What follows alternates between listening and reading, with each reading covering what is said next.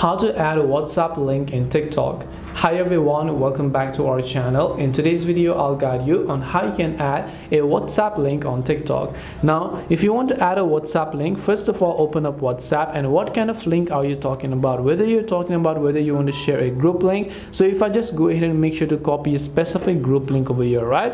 I'm just going to tap this option here and I'm going to tap an invite option. Once I tap on the invite via link, I'll make sure to just copy the link.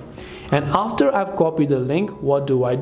What I need to do is I need to come back to the TikTok application here, come to my profile page. Currently you can see I have not added any sort of link. So I'll tap the edit profile option, and right here you can see bio. Now there is one extra thing that I want you to understand here.